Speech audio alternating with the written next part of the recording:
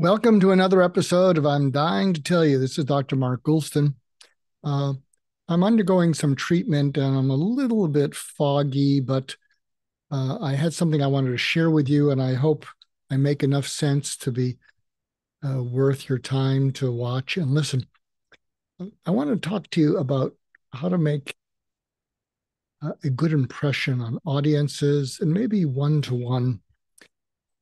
This comes after it was a coaching call I had with someone who was doing a presentation to a group. And he showed me his slides, and there was a cover slide. And then the second slide was about me and about our company. And something I suggested to him that he really liked, and you might like, is make the second slide right after the cover slide not about me, but about you.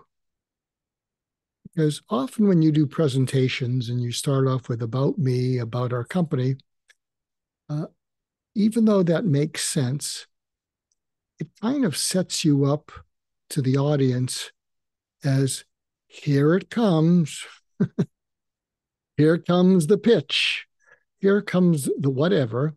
And what they're thinking subconsciously about is, um, do you really get where we're coming from? Do you really get what matters to us? Because it seems like you want us to pay attention to you, and you have to earn the right by paying attention to us.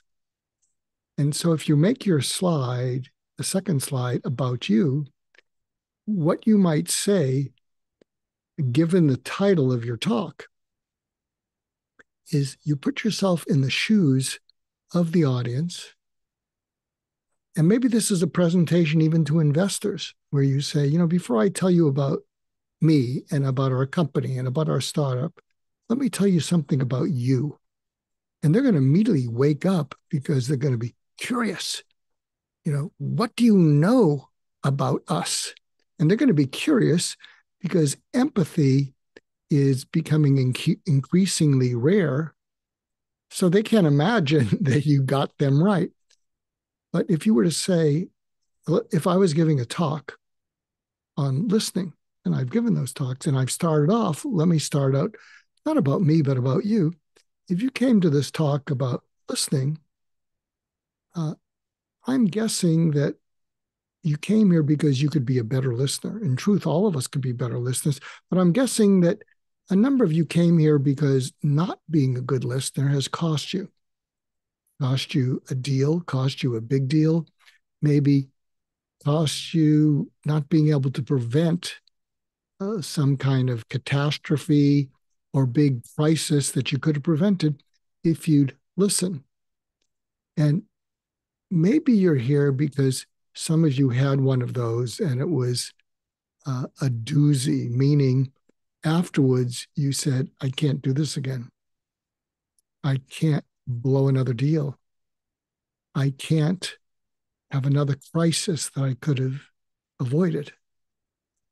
I think if you do that, and it's not that difficult to figure out what it's about.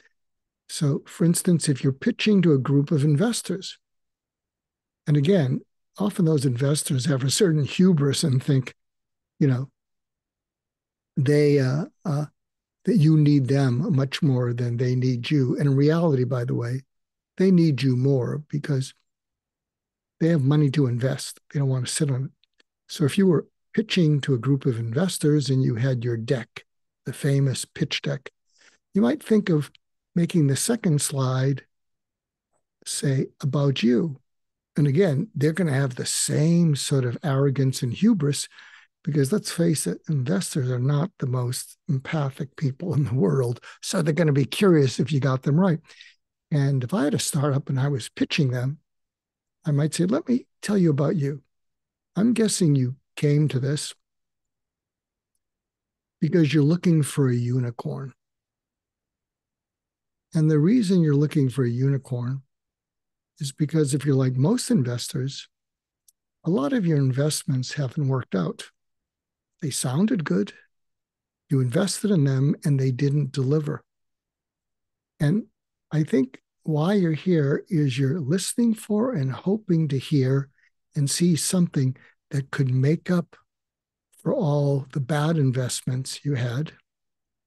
And given that you're not the heads of your investment firm, I think you're listening for not only a unicorn, but that